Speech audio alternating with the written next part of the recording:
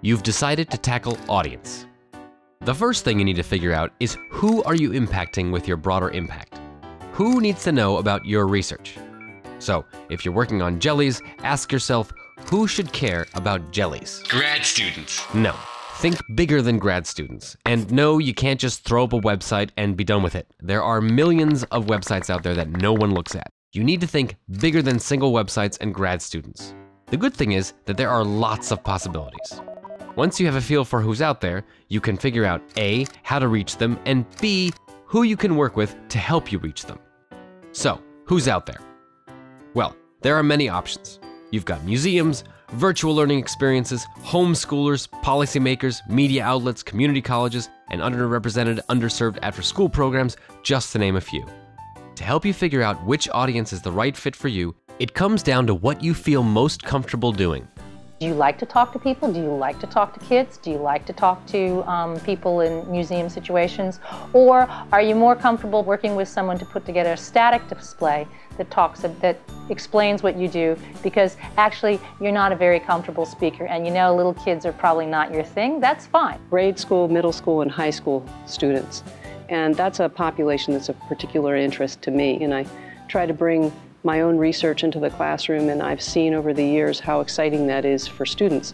In our town, the school science fairs are very prominent, and so they're always kind of looking for scientists to help students with projects and to judge them and that kind of thing. So I think that came to mind to me. It could be like an undergraduate class that I'm teaching, and I'll know they need some information on a specific science topic that I'm studying. It could be like fishing groups that I've run into in the past. We always have this prior knowledge of each other, some prior trust, and some understanding of each other's needs. 3 variables you'll be thinking about are contact time, audience size, and depth of knowledge. Let's look at contact time and audience size first. With relatively small audiences like a lecture or a formal classroom setting, you have a lot of time to talk about interesting jelly phenomena. So, small audience, lots of contact time. But on the radio or on television, which reaches a huge audience, you may only have a few minutes for some major jelly facts. So, huge audience, small contact time. As you can see, they're inversely proportional. Now let's go to depth of knowledge. There's also a range of how much interesting stuff you can talk about.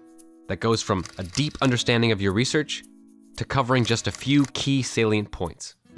Bigger audiences with limited contact time only allows for a more shallow understanding of your work. As your audience size shrinks, your contact time increases, and the amount of stuff you can cover increases as well. So, more focused group learning like in a classroom or lecture would be here, lots of contact time, lots of stuff to talk about, but smaller audience size. TV and radio programs fall here, big audience, short contact time, and shallow depth of knowledge. In the middle are situations like museum collaborations that straddle the 2 extremes. So it's really important to consider these variables and figure out what works best for you. Sometimes we're packaging our message to a very broad audience, where you have their attention for 20 seconds. And what's the message you want to get across in 20 seconds? You do have to tailor your talk or your discussion to whatever your audience is. But it's the same techniques, it's the same learning cycle. You're introducing people to new concepts, and they have to learn about those. When you're communicating with a broader audience, it's about getting them to understand something fundamental and something accessible. Getting people to understand the finer points of what you're doing, that should be left for communicating with your peers. Once you've figured out what target audience works best for you, you can recruit partners to achieve your broader impact goals and who have connections with audiences you're trying to target. Obviously you want to look in your home institutions, looking for individuals that know how to do these types of things. The most effective broader impact stuff I do is collaborative. We have a couple of people in our department who are educators, and working with them has been hugely effective for me. I talk to the experts, and I tell them what types of scientific experiments we're doing, what tools we're using. They brought in a photographer and a science writer that were through the moon. I mean, they were awesome. And they came on the cruise, they did daily blogs, they took photos that have won prizes. And it turned out to be a very huge success. I have kind of developed relationships with science teachers at local schools. I basically just started sending out emails to people saying, you know, this is something I want to do, and are you interested? You have to do this through human contact. So you actually have to physically go do the work. You have to go to the museums or the science centers, talk to their people and see how you can interface with what they're doing. And finally, what you plan to communicate and how you plan to communicate it are essential. Kids, for example, don't like pie charts, and senators don't care about touch tanks. We ask the students to draw an underwater robot. They do a land robot, but they put a mask and fins on it. And then you get them to say, okay, what is a very smart mammal in the water? And they'll think of a dolphin. So then we have them draw a robot that, you know, looks like a dolphin. So it's the same process a scientist goes through to build these. They've just gone through, and then they see it in real life.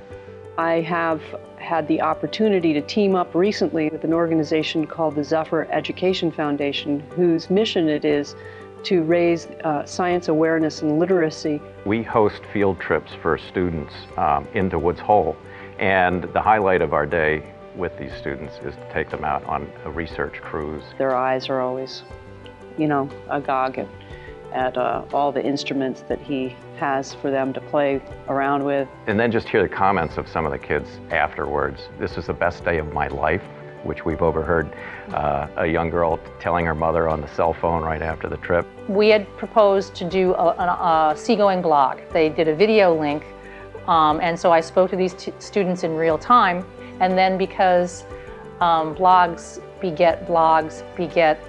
beget hits, we ended up with a lot of adults logging on, because if you sort of said oceanographer or something, just for that 1 month period, yeah, we were really popular. Somewhere deep down, a lot of us would like to know that people think what we're doing is very cool. Yeah, for me, that was just really fun. It was like, wow, cool, you know, I'm famous for 15 minutes. So, but, you know, we're not really allowed to admit that, I think, out loud. So you can't use this. Now, the wizard awaits.